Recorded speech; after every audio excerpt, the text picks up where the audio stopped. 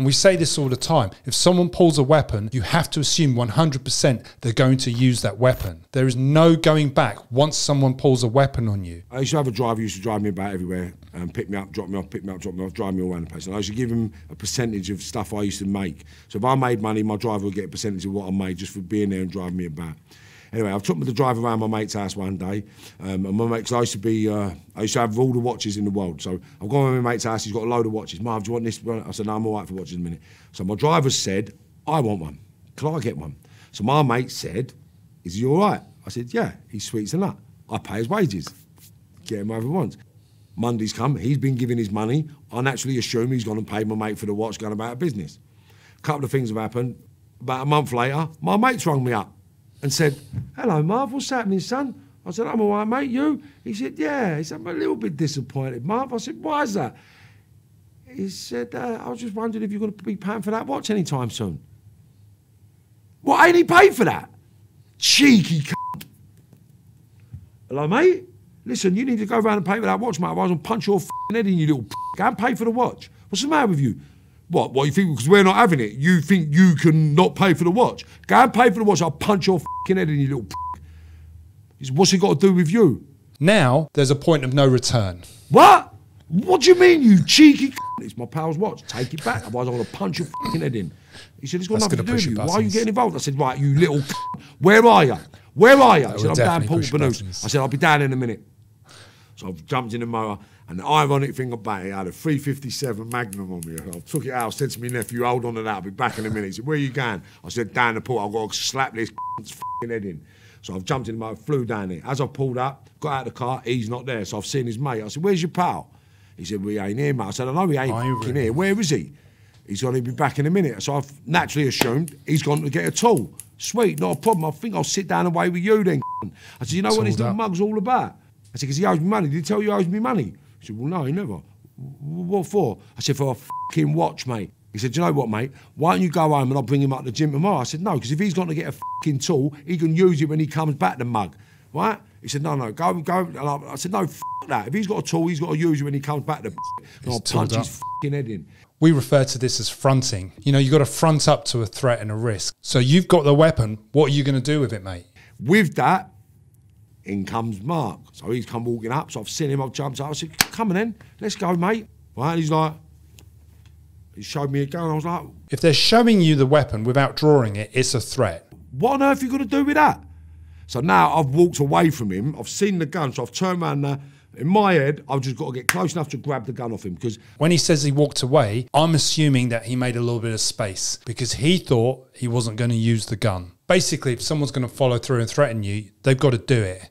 And this is just a classic psychological bluff. I didn't believe he would shoot me. I just believed he would wave it about, screaming, shout, maybe try pistol whip me or do something. So I thought, as long as I can get close to him, I can grab hold of it and I'll just smash his f***ing head in and shoot the I'm thinking, get close to him. Strategy, get close. I say 2 or 3 arms away from him. That's important to know. He's pulled the gun out. So I'm looking him in the eyes. So I'm just walking towards him. I said, mate, if you've come to use it, do what you come to do, bruv. Someone who pulls a weapon is going to use it. Have you got the right distance? Can you close that distance? Is it going to be a hand fight, in a gunfight? And I didn't think he'd do it. I thought I was maybe 3 steps away from grabbing the gun, and I took 2 steps and he shot me in this leg. And as he shot me in this leg, it just disintegrated and I've hit the deck. And then basically, when he's hit me in the leg, I thought, you fucking mug. Obviously, you're angry, you fucking do your job, you mug. And he's walked over me, he's done me again. And then he's done me again. And it was after the 3rd shot that I thought to myself, do you know what? Keep your mouth shut, son. Keep your mouth shut. Say nothing, say nothing. And then I actually thought he was going to walk off. And I see him look at me. And he had a thought. And now I know what the thought was. He said, this is going to kill me. I've got to kill him. And he just walked up to me and he just went, bang, bang, straight in the head. But the first one, as my head's gone back, I thought, oh my God, this just shot me in the face. I can't believe it. I'm going to die.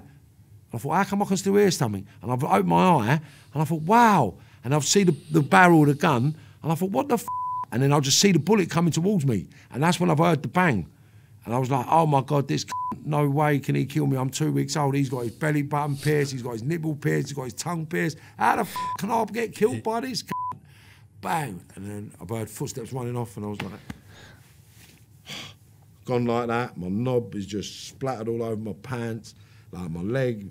Like there was no blood, like in blood, but it was just all fleshy. Like everything was just flesh open. And I was like, wow. Closing in on someone and then allowing them to draw that weapon leads to you being fatally shot, because it's unlikely that you can cross that distance quick enough to get to that pistol before it fires. For some reason, I thought I was going to go into shock. So I'm breathing. I'm on the phone. Right, listen, silly she's done me, you know. I don't know how many times done me, mate, because when a gun fires, it makes two boom, boom, boom, boom for one shot.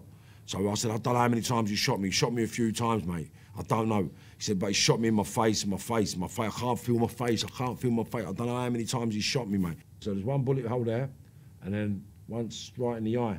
And the inside of my eye, you can see, I've still got my retina, and I've still got my optic nerve, and you can see it all moving at the back, because the bullet stopped halfway through my eye, and they don't know what stopped it. And it flattened, flat as a pancake. So, I mean, my femoral artery got punctured in 3 places. I never bled. They told me I'll never walk again. First, I actually thought I was dead.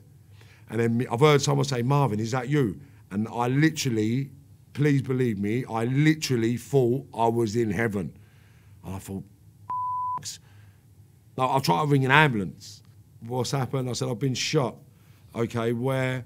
I said, right, I got twice, or once in the leg, once in my groin, once in my arm, and twice in my head. Silence. Hung up. Hello. I'd done this 3 times before the police had to ring them back. I'm saying, no, it's true. I think the key thing from this story is trying to understand the difference in psychology. There's a difference between showing a weapon as a threat and then obviously using the weapon as a threat. And in this case, the situation escalated because both individuals were fronting it. Marv didn't expect the guy to use the weapon and the other guy was just threatening him with it. Fronting also leads to an escalation of emotions, an escalation of aggression. So I guess the point is, don't front when someone threatens you with a handgun. Thanks for watching.